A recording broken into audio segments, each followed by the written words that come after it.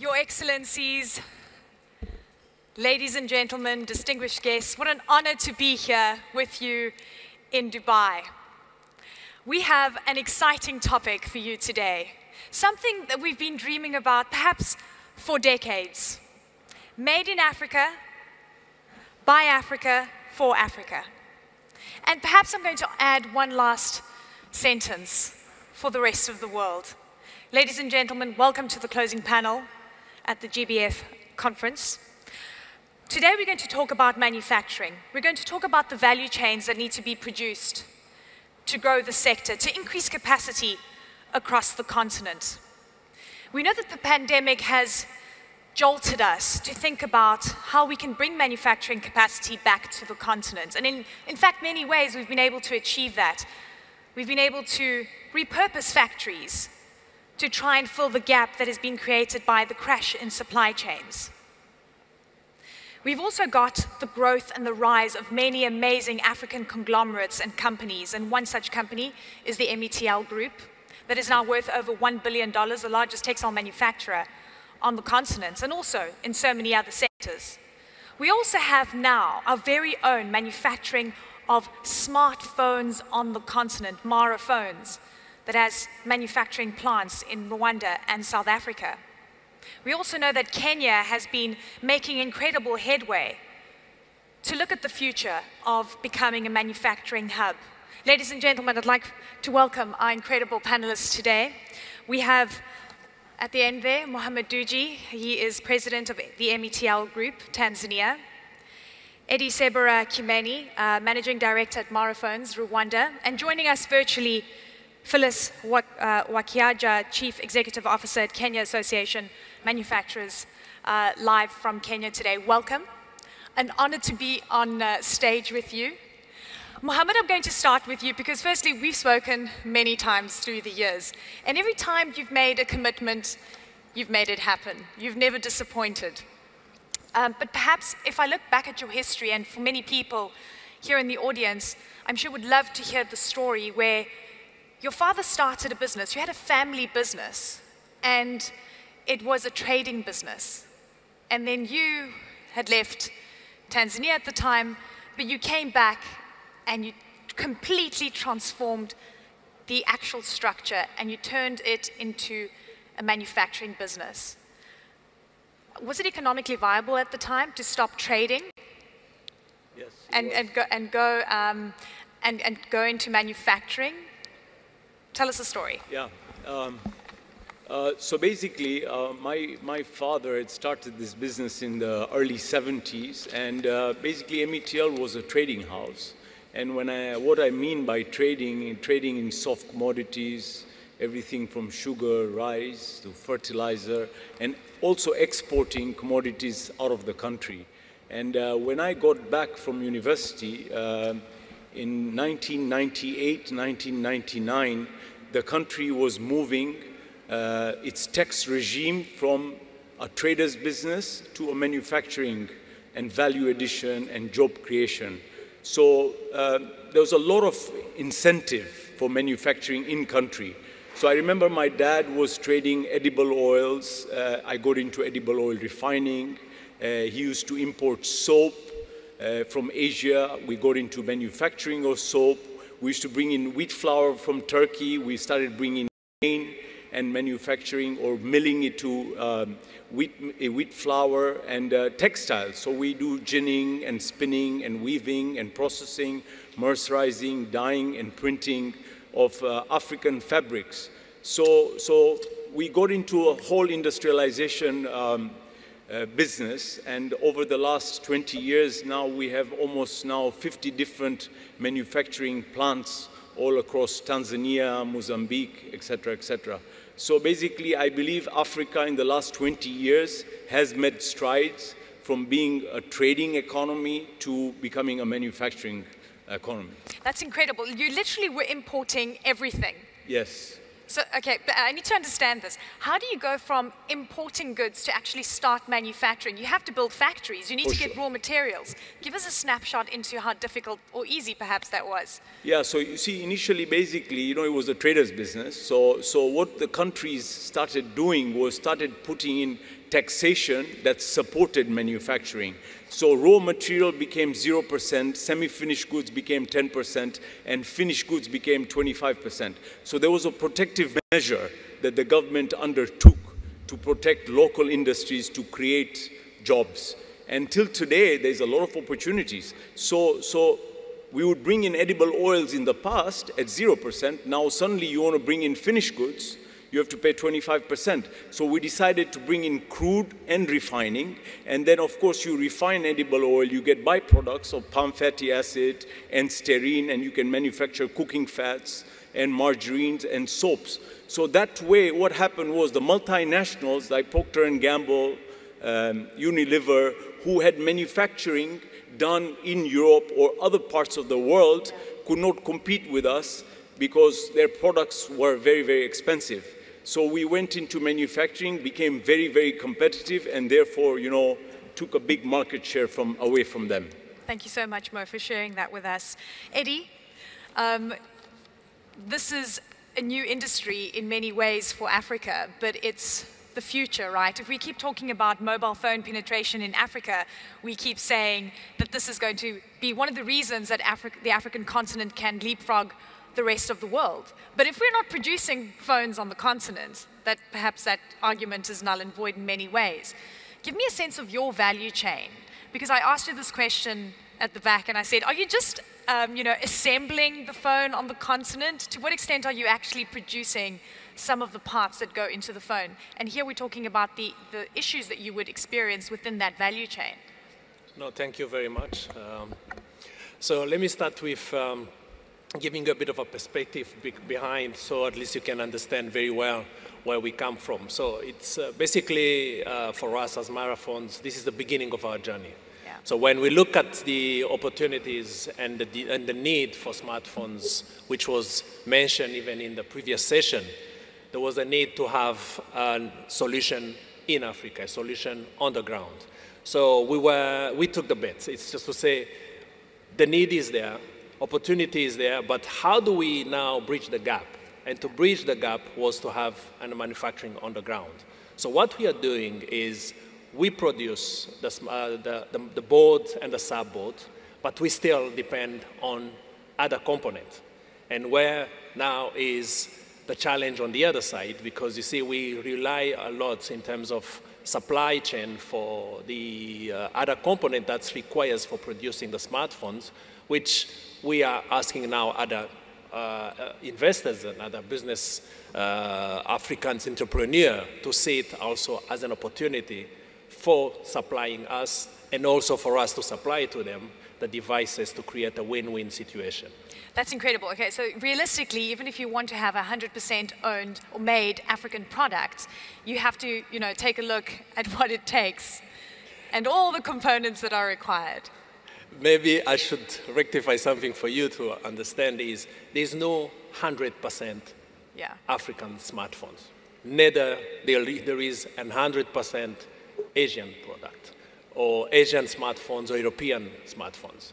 It's a multiple manufacturers that put together different 100%, components. But a lot of the raw commodities Africa produces. Exactly. So that's where I'm trying to see the opportunity. Right. If you look at the commodity, that's different. You see, when you look at the commodities, they start from Africa.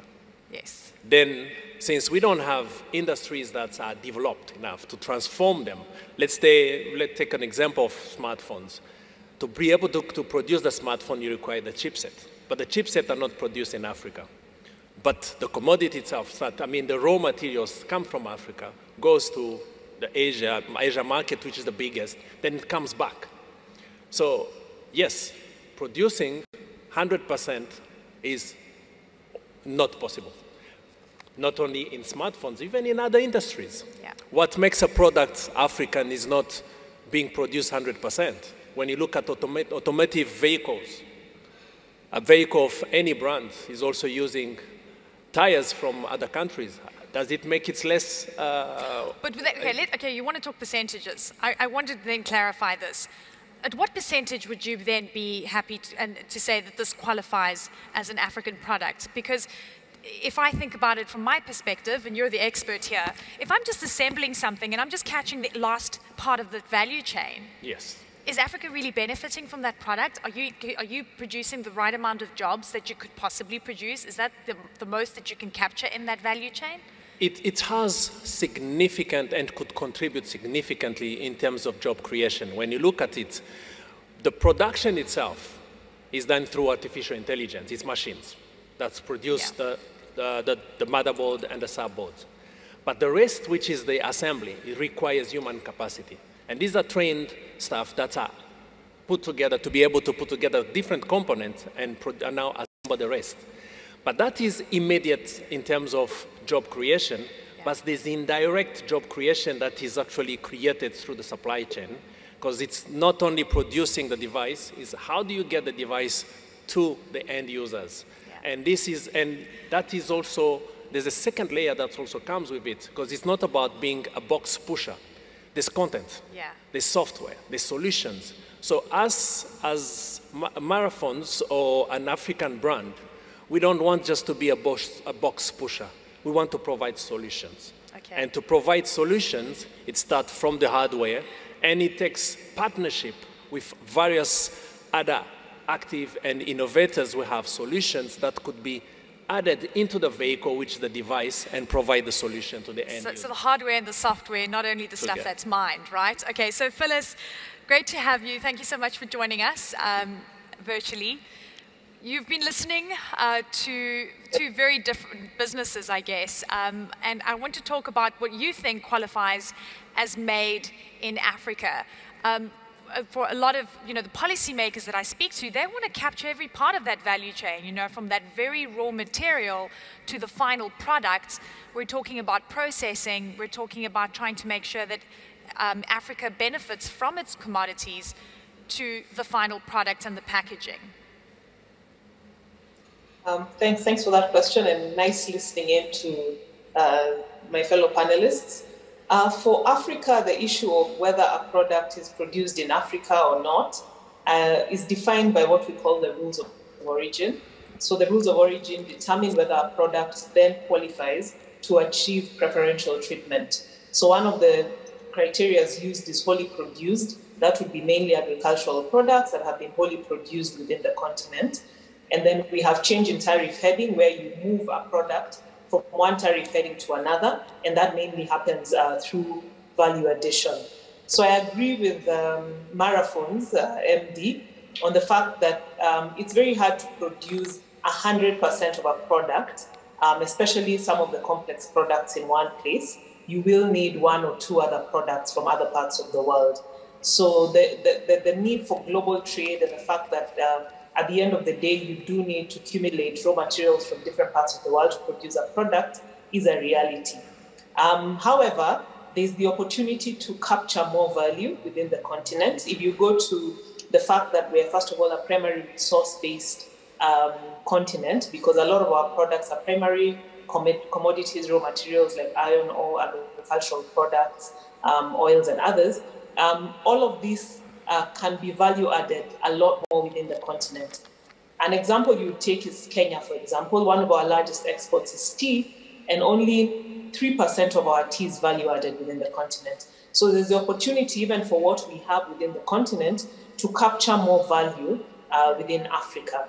Then there's also the other side of it, where you can start production at a certain level. For example, what Marathon said, they probably assemble, but over time you can do backward integration and start making other products that are required. A simple example, we have some of our members who, for example, were manufacturing lollipops, and they were importing the lollipop sticks and making the lollipop in the country. But over time, after their businesses were able to grow, it made more sense to set up a lollipop stick manufacturing plant locally and then do both of the items locally.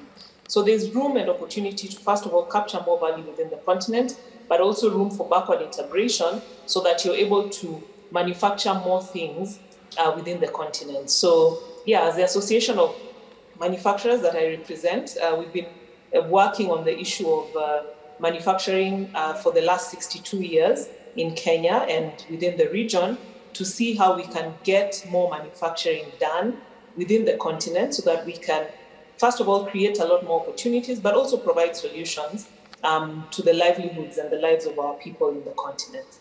Thank you, Phyllis.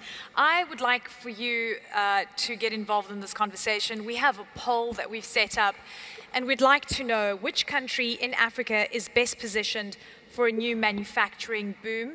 If you have the app, please vote now. These are the three options. It is Ethiopia, Ghana, or Senegal. So the question is, which country in Africa is best positioned for a new manufacturing boom?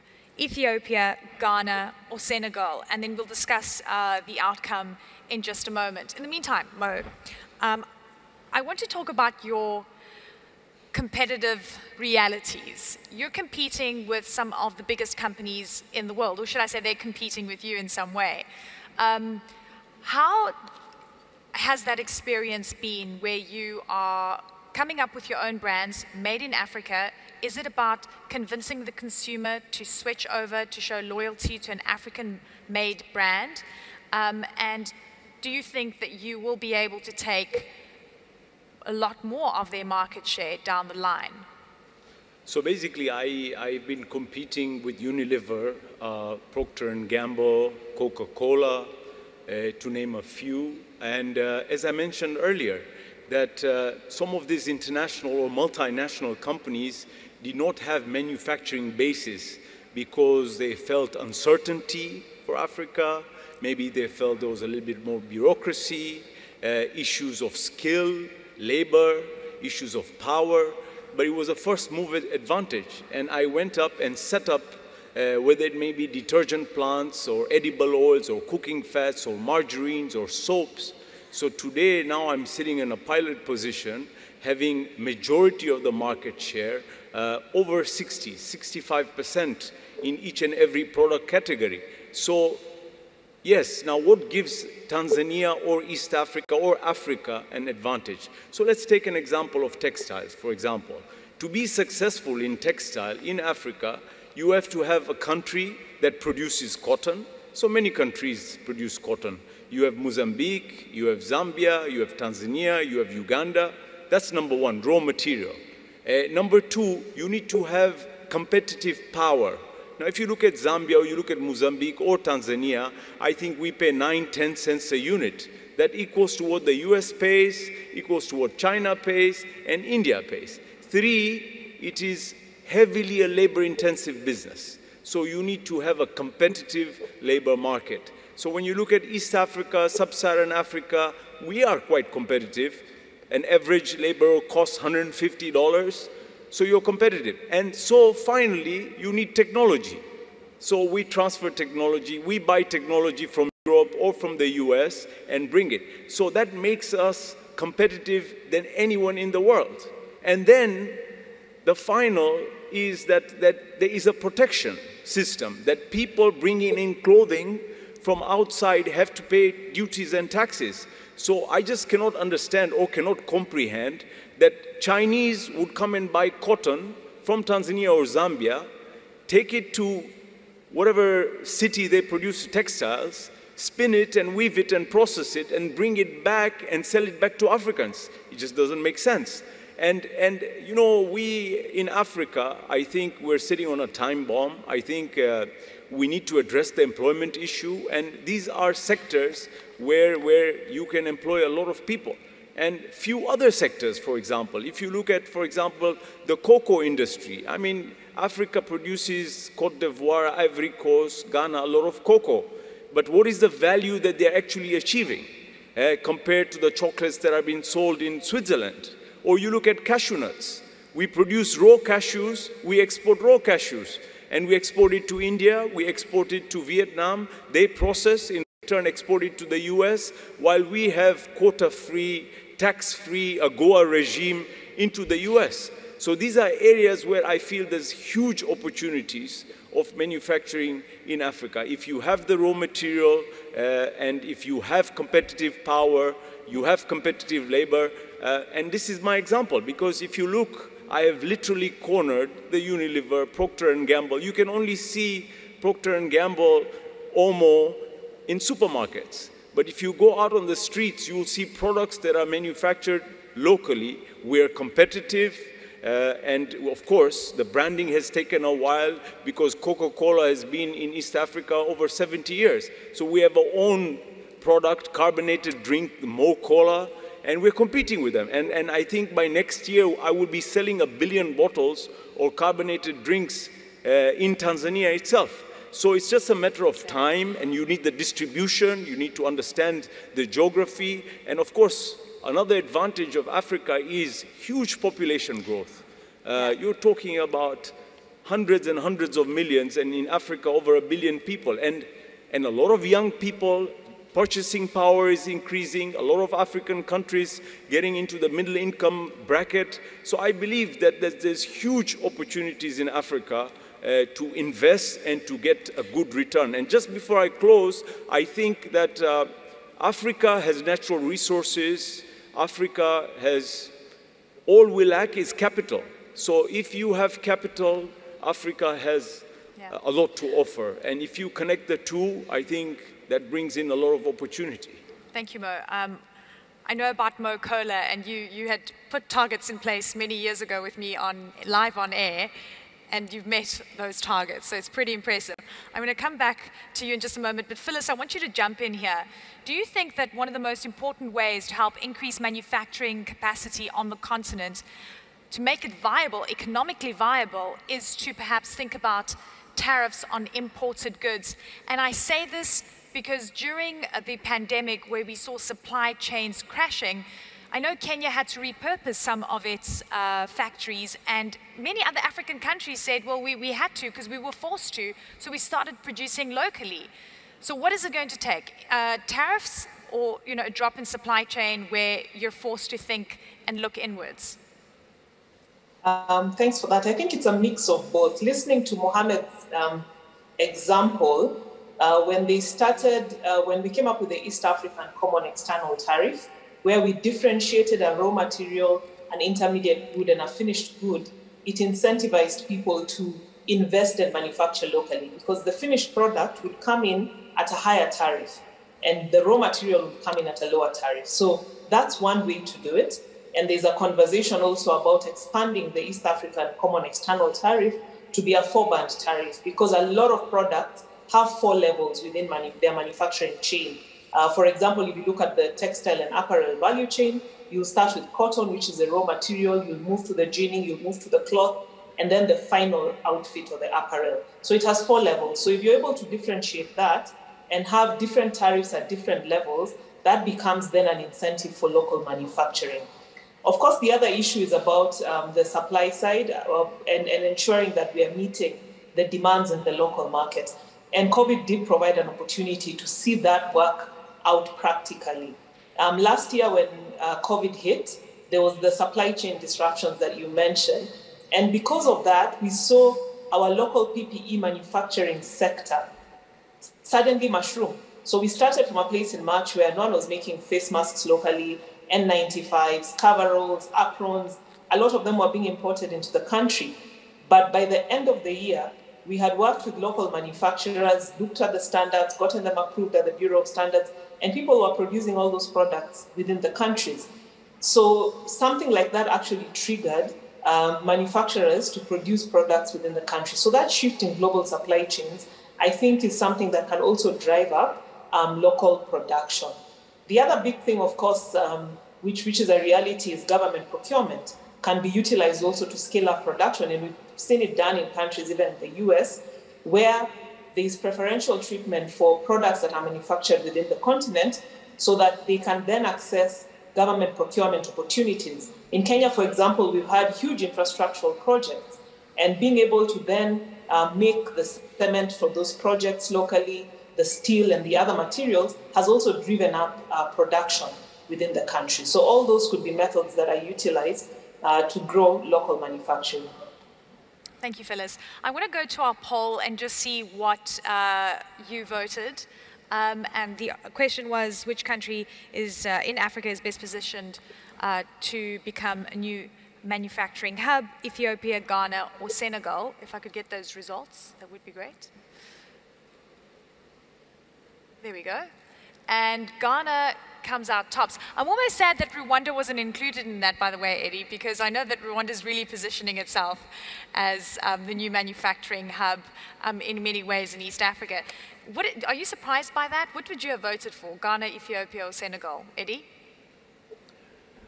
I would say I would be tempted to vote for Ethiopia, okay, as well, for the size of the country and the potential they also have. They've been a bit shy into developing, to opening up to other African markets, but things are changing. But coming from Ghana and seeing the result about Ghana, I'm not surprised, because they had a very mature economy, and the potential is already there, and they've shown that they have what it takes to be the right market for it. So, Eddy, I'm curious, look, I know what Moraphones is doing is extraordinary in the sense that you want to put a smartphone into people's hands at a cheaper price, more affordable, that's something that makes sense for Africans. How are things going right now? How's sales going? Number one. And number two, how is the continental free trade area helping you achieve your goals? Yeah, thank you. So, yes, for us to succeed and for Africa to succeed, there's two things. It's quality, there's affordability. Yeah. You've just mentioned affordability. When you look at affordability in the sense of how much it costs to acquire a phone, it will be biased. It's more of how do you access the smartphone. And that's where the key is. And this is why earlier I was mentioning about not providing a smartphone, it's providing a solution. We all know that for Africa to become successful, there's a need for digital transformation of our economy. And you require devices. So as a manufacturer on the ground, what we are doing, and which we plan to start next year, it's a sort of a membership which allows consumers to acquire smartphones on a device financing model that could be on a daily basis, on a monthly basis, based on their income generation. Then it becomes accessible. So accessibility will not be seen as how much it costs, it's how much are you allocating to acquire a device and be part of the digital transformation. So that's where we are aiming. And I believe what it takes, just to add on what Mohammed said earlier, there's a need also to achieve that affordability. There's need of supporting system and policies to accompany local manufacturing. Because this is what I wanted to ask you. You're pretty new on the block, right? So yes. What did you need to start this business in Rwanda and in South Africa? Did you have to knock on many doors to make sure that, it was conducive for you to invest this big money? Thank you. One thing that has been achieved, yes, obviously, is the EFCFTA. Yeah. That's the basis, that's the foundation. Since we have now, we're not dealing about individual countries. We are talking to multiple countries. 54 countries of Africa, it's not negligible. 1.3 billion of people around the continent. It's a great, great opportunity. However, is the time it takes for implementation. It's about talking and having the same voice. Yeah. At the moment, I would say we are still shy about the Africa brand. So we need to be prepared to produce and consume our own product. And it's not just touching the smartphone industry, but it's about entirely African product. So are we ready for it? Not enough, not yet, but we need to go to the next stage and be confident and comfortable of consuming our own product. Then the scale up, the scaling and the size of the market will be justifiable to become also competitive. 100%. A market of 1.3 billion people, you'd think would be able to scale every single sector extensively. So Mo, as we start to wrap up, what is it going to take to increase capacity? What are the first things that we need to think about and potential, look, I'm sure we have some people in the manufacturing industry listening to us right now and people maybe wanting to get into it. What's the starting point? Policy first, an idea, money, what? I think, you know, first, I'm very bullish about Africa, and in specific about East Africa. So let's look at some numbers. I mean, you look at GDP growth, and I don't want to take 1 year because of COVID or 2 years, but you look at East Africa as a whole in the last 10 years, I mean, we've been growing at 6, 7, Rwanda, 7.5% GDP growth. You look at the inflation, very much under control, averagely 3.5%. Some people are worried about risks in terms of currency risk. You probably want to potentially borrow in US dollars and you're earning revenue in local currency. Currency over the last 5 years in East Africa has been quite stable. I would say maybe it's devalued 3%, 4% in 5 years. For the population, it's been growing tremendously, and the purchasing power has been growing tremendously. Yes, we have issues in terms of bureaucracy, but we are improving, policies are improving, we're becoming very investor friendly, infrastructure is getting better. So I think anything that you may feel potentially could have a market within Africa or has raw material potentially into converting into finished goods and exporting it, I think you're in business. And it's my example that over time, I've just been growing the manufacturing, you know, lines in different products. So I think, you know, I'm very positive as long as you have the capital and you have some risk appetite. And sometimes sitting outside Africa, perception may be different, but once you get there, I think there's huge opportunity. Thank you. Phyllis, if I could bring you in here, and here's a question that I think, I mean, we're in Dubai. We know the UAE has been, you know, an interesting partner for many African countries. Phyllis, what role can the UAE and Emirati firms play in helping increasing manufacturing capacity on the continent? Is it something that you've thought about? Thanks for that. I think it's been clear that the UAE has been a good partner of Africa. And it's been especially visible in the Horn of Africa, where we've seen a number of strategic choices and international policies that are pushing the commercial interests and growing the partnerships within the UAE and Africa. We've also seen a lot of partnership between the private sector, the industries between both countries. And we've also seen investment from the UAE in key sectors within the continent, like infrastructure, oil and energy, the telecommunications sector, agriculture, and tourism. So UAE has been a key partner. And for them to continue to support Africa to grow and remain strong, they need to continue to be strategic and diplomatically agile, as we've seen in the past. So that basically means looking at their foreign policy consistently and aligning it also with Africa's current development needs through their economic diplomacy, and also developing joint partnerships with African countries. There's also a big opportunity as we grow our local manufacturing for us to increase trade both ways so that we then see that partnership continue to grow over time. So I think a good partner over the years and a big opportunity to expand it even further into the future. Thank you. Eddy, and then final question to you. You know, since the start of my career, we keep talking about Africa being the last economic frontier, and multinationals are trying to buy 50% of our big, you know, companies so that they can increase their footprint into Africa. And it's just always about how the Africa expansion is going to look for multinational companies. How do African companies compete with that? How do we compete with multinationals wanting a footprint on the continent? Do we welcome them, or do we say we want to be our own champions? I think we need to welcome them, because we need to learn from others as well, and we need to compose with them. Africa cannot prosper alone. You have to compose with others, but it's to find the right balance that shows a win-win situation. We want multinationals to come also and invest in Africa, but we want them as well to come and consume our product. So it's more of balancing the two. It's not about us dislocating ourselves. Thank you very much, Mo, Eddy, Phyllis. Thank you very much for your insights and for sharing your thoughts with us. This was Made in Africa Part 1. Made in Africa Part 2 is going to continue tomorrow morning. This is an enormous subject that requires a lot of attention and one that offers immense opportunity, so we'll continue that.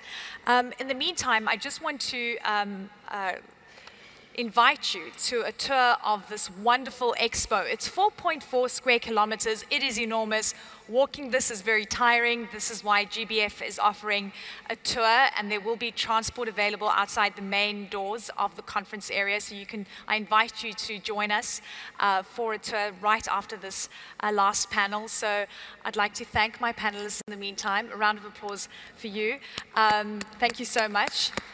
In the meantime, ladies and gentlemen, stay seated. I would like to invite Sangu up to stage for closing comments and to wrap up the first day of the GBF conference. Thank you.